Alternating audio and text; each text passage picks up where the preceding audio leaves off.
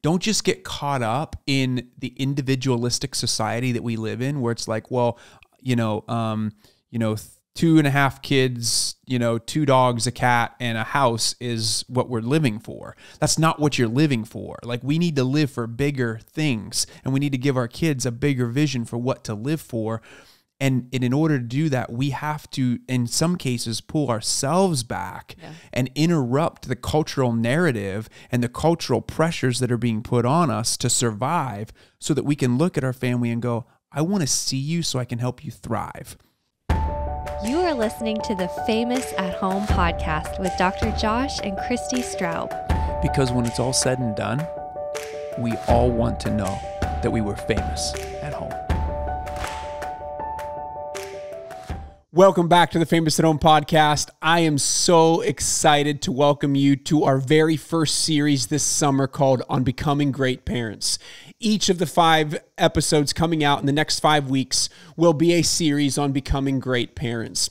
And there will be a PDF download for you in the show notes that you can download and enter into. If you have a group of parents that you're listening to these episodes with, if it's you and your spouse, if it's a small group, we encourage you to find others that you can listen to these episodes with, share them with others, and then use the download as an opportunity to discuss how you're growing as a parent. And for this one, today's episode is the 4 pillars of emotional health in kids. 4 pillars of emotional health in kids. Before we jump into this episode, if you did not listen to last week's episode on being the solution and the updates that we have with Famous at Home, I would love for you to go back and listen to that, because that introduces what we're doing this summer and then introduces the rebrand that's coming up this fall that we are super excited about. And so go back and listen to that one if you haven't already. It sets the stage for these series that we are creating and cultivating here at Famous at Home. And so I would love for you to check that out. As you check that out, I just want to send a couple of reminders. These will also be in the show notes. If you're interested in journeying on a very fun, joyful discipleship journey with me, if you're a man and you want a husband, father, and you want to journey together in discipleship, in leading well those around you, fill out the interest form there. We are cultivating and currently developing behind the scenes a discipleship journey, a community that we're going to be building. And I would love, if you're interested, to sign up. Tell us a little bit more about what you would love to see in that as we develop it, because it's coming very soon. Tender and Fierce, Christy's launching another one starting August 7th. Sign up is in. It's now out. Signups are happening in the show notes. Make sure you go and register. The first iteration of that was phenomenal, has been phenomenal. Christy's in the process of finishing that, and you can take a look at that on the website or listen to last week's episode to learn more. Without further ado, I want to introduce you this week to the 4 pillars of emotional health in kids as we begin session 1 of 5 on becoming great parents. Welcome back to the Famous at Home podcast. Today we are talking about children and emotions, which is one of our favorite topics. What is the state of mental health with our kids, and how can we encourage and champion our kids today as parents? Because we as parents are the primary stakeholders of our kids. And I think we're the primary disciplers. I think we're the primary stakeholders. I think we are the ones that help navigate who they become. I mean, the very first thing that you talk about when you go to a therapist's office is you talk about what was your childhood like? What was it like growing up with mom and dad?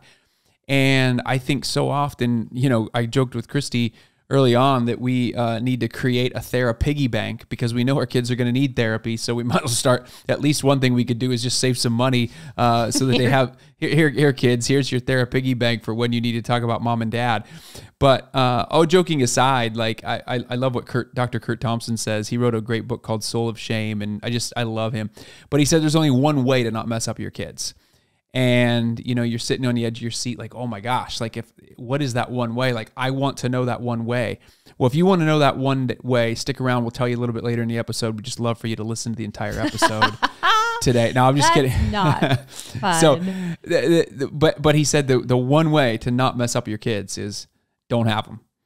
So, we live in a fallen world. We've already crossed that option off the list. Yeah, we've already crossed that option off the list. But yeah, we really want to talk about this because we've had so many conversations lately with just so many wonderful, intentional parents, school administrators, ministry leaders that, minister to kids. And we are all seeing and concerned for the effects of what is happening right now in culture, what's happening with screens, what's happening just with the things that these kids growing up right now are facing and the effect on their emotional health. And we know that the stats don't look good.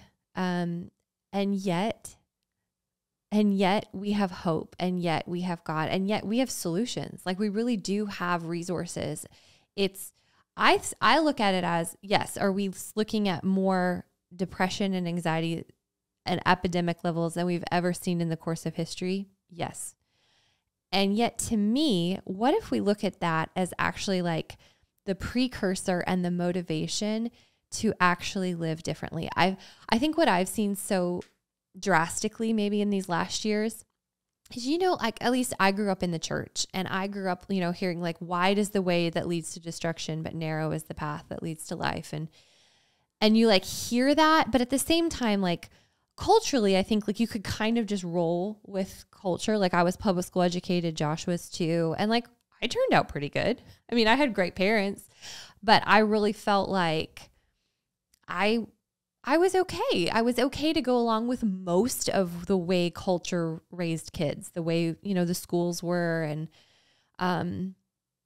I don't know. Like I chose to like not drink and do drugs in high school. I did do that, but like otherwise I pretty much looked like every other kid, in a lot of ways. But realizing now, I don't know that our kids have that choice. It is such a marked, like the narrow way is so drastically different. Well, and what's different about us too is, we didn't have social media. So, when I grew up in school, like, you went to school to be around friends. You can be around friends and you can be bullied in the comfort of your own bedroom now. And I think that's the scary component of it is our kids are being exposed. They're always exposed. So they're not just exposed in school, they're also exposed in the comfort of their own bedroom. And that to me is fuel on a greater fire.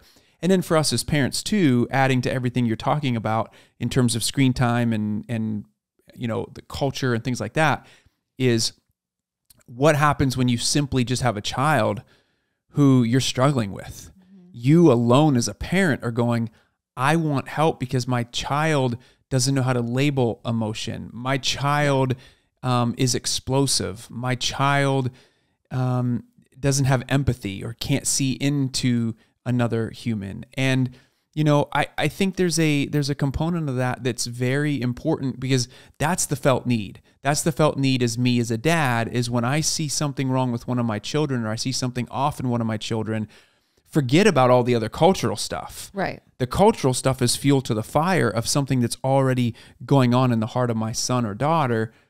And I want to make sure that as a parent, I'm entering into their world and I'm doing a really, really good job of making them feel safe, making them feel seen, making them feel valued.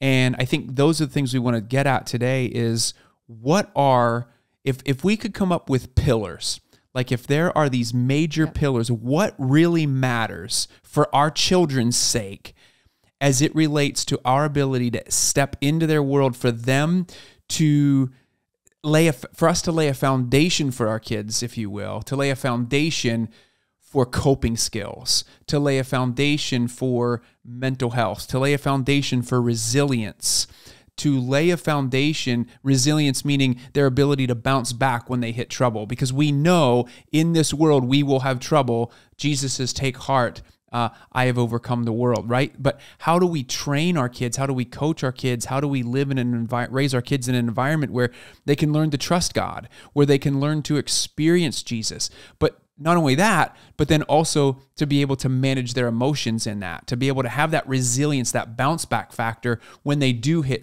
difficult circumstances, because it's not a matter of if, it's a matter of when. And how do we as parents come alongside them and train them for that? And so today, I just want to talk about, what are some core pillars, if you will, to help us enter into our kids' world and prioritize their emotional health, their ability to grow emotionally and have that resilience. And of course, we're doing this on an episode today, so we're gonna scratch the surface of this topic. But that's what My Kids EQ and Kids EQ Academy is all about, and we want to invite you to that. Again, it'll be in the show notes today, but we start our coaching workshop and we go much deeper into some of these topics and how we can do that. But I think today, the first one that I want to start with is I genuinely believe that it starts with emotional safety. So what does emotional safety look like? What does that mean? Especially, what does it mean practically for our kids to feel safe? And the word safe that word has a lot of baggage with it.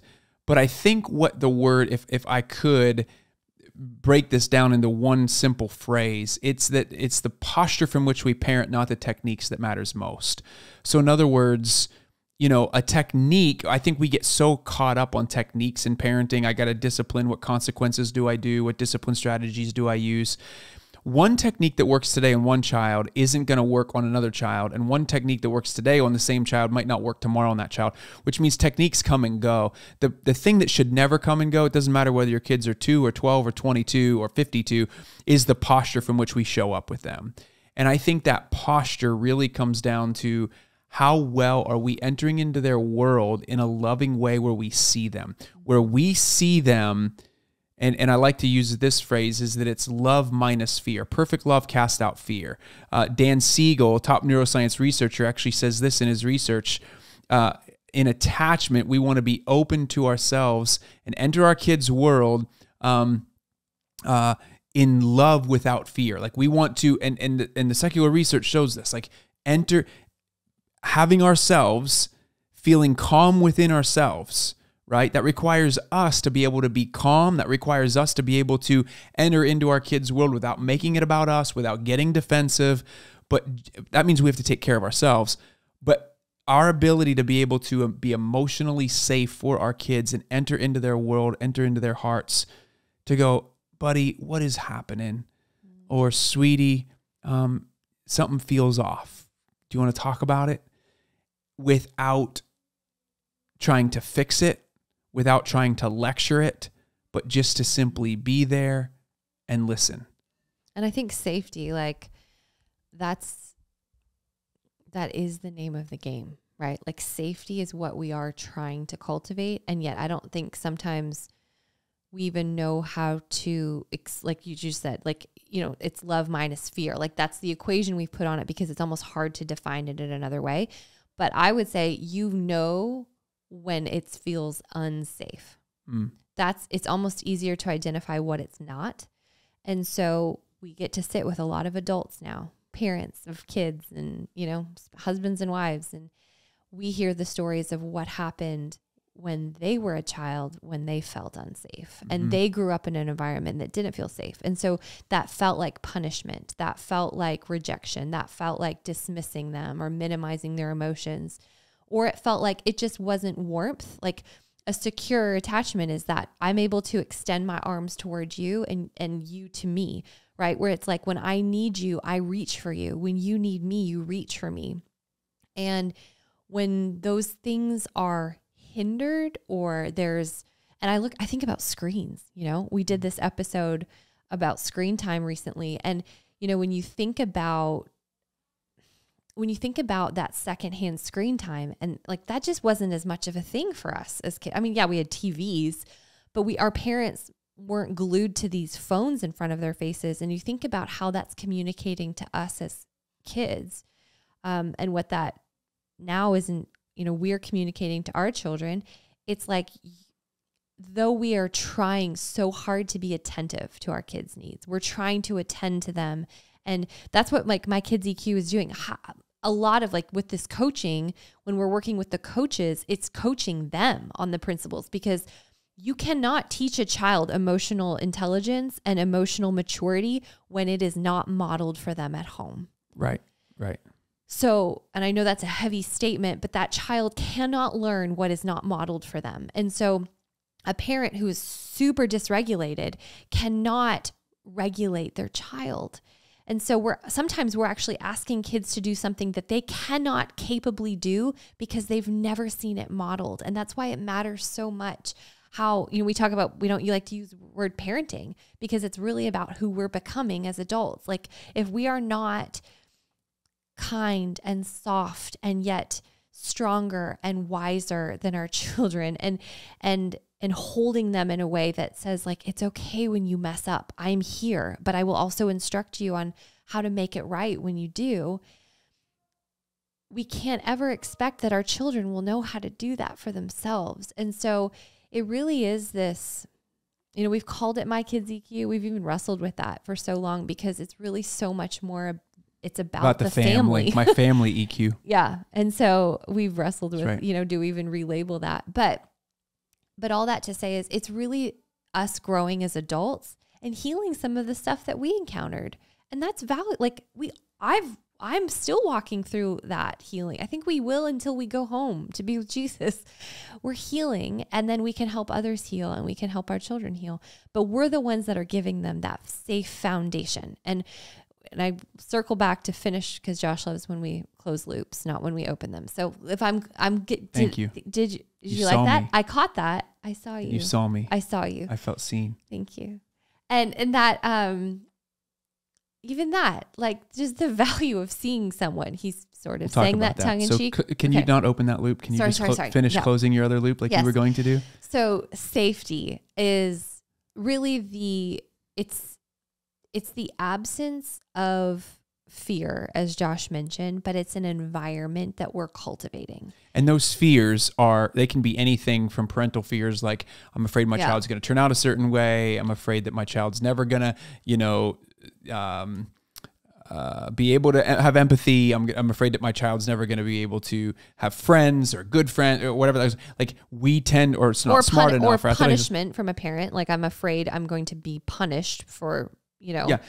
But all these parental fears, which can I get add? in the way. Can I add? Like very start of this podcast, we talked about the landscape right now of mental health for children. That is that is a great fear that parents are carrying. That like I am terrified for my child because of the world that they're growing up in. And like let's just pause to have some compassion right there, because that is real. And that's why so badly we want to equip families with My Kids EQ and Kids EQ Academy, because these are the tools that we all need so that we're not walking in fear, that we have full confidence that the Lord has a wonderful future for us and our children. And let me say this too. I think this was not going to be a pillar. I'm making it a pillar because I think it is a pillar right this second. Right. I was going to go out of something else that Christy was saying, that our pillar kind of flowed, but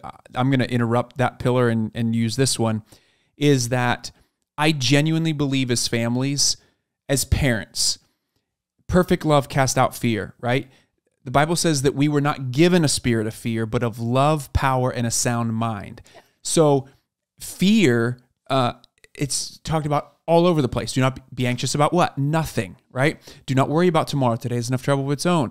But seek ye first the kingdom of God, Matthew 6, and his righteousness, and all these things will be added unto you. When you've got to be in the Word. So I'm going to put a pillar in there, that one of the pillars for us as parents today in raising our kids to be emotionally and spiritually mature, the thing that sets this emotional intelligence curriculum apart is that it's biblically based. Okay, so it's not just, it's research based, and it's also biblically based.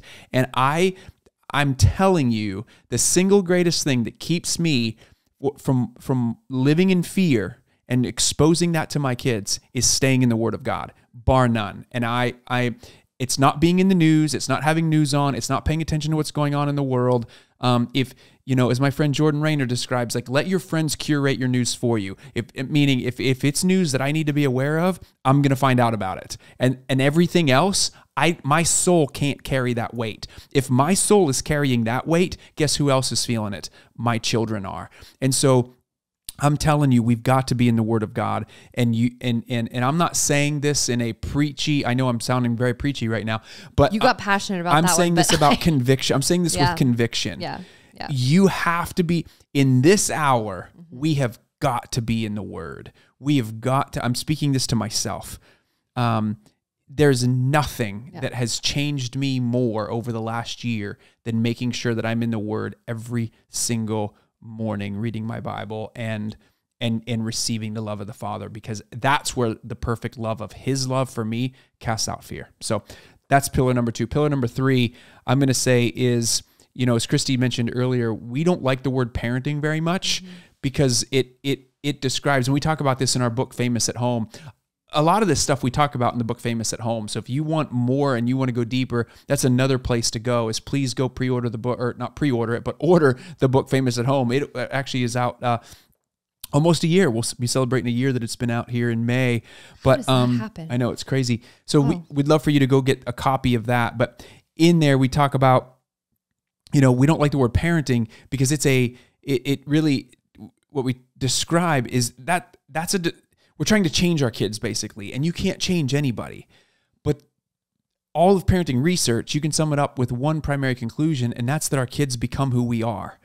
And so I would say the word becoming is a better word for this than parenting. And so my third pillar that I want to describe today is, what is it that you need to do as a parent to make sure that you're showing up as the best version of you for your kids? So how are you showing up for the best version of you for your kids, so that you're not, as Christy was saying earlier, flipping your lid, as you are not, like, for me, that's working out. Like, I get up first thing in the morning and I work out. If I don't work out, I'm a different human than when I do.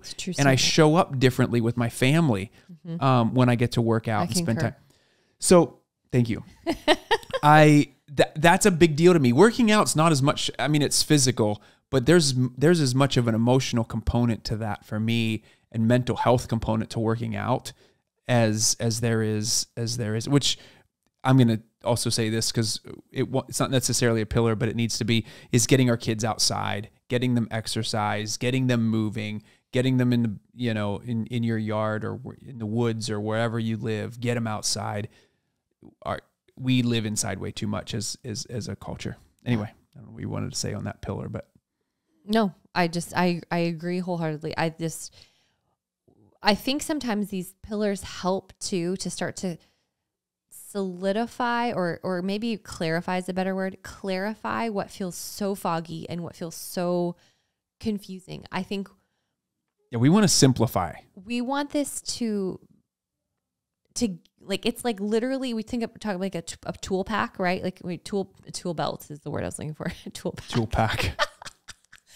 I really am a craftsman, if you can't tell, but a tool belt that like a carpenter wears, that we actually like putting tools in your hands. And that's the same language we use with the kids, is like, you are learning tools. You will use them for your entire life. But most of us were never taught these tools as children. And these are the tools that we want to also give you, so that when we look at the world and it looks like it's burning and on fire and things are not looking good, we can have hope beyond hope, and we can have victory. We can have confidence that we don't have to be in fear for our children. We don't have to be in fear that we're going to lose them, or we're going to lose their mental health, is going to go the way of their friends. It actually isn't. And I think that they will be the bright lights when it talks about like the city on a hill. I think those will be our children, because they are grounded in the word. They are grounded in these pillars. They have been given these tools. They know what to do, even more so. And I go back to what I said in the beginning. I know it looks bleak culturally, But I think this is when we've Oh, always this is seen the hour revival. right here. This is when This we've is it. always seen the church me rise excited. up. And it's like, this is what we're putting into action, what we've believed all along. But I think it was easier for us to coast as kids. It was easier for our parents That's a good point. to coast as well. They didn't have to be quite so on, and they didn't know either to give us these tools. They didn't know how to regulate themselves. So how would they have known to give us those tools?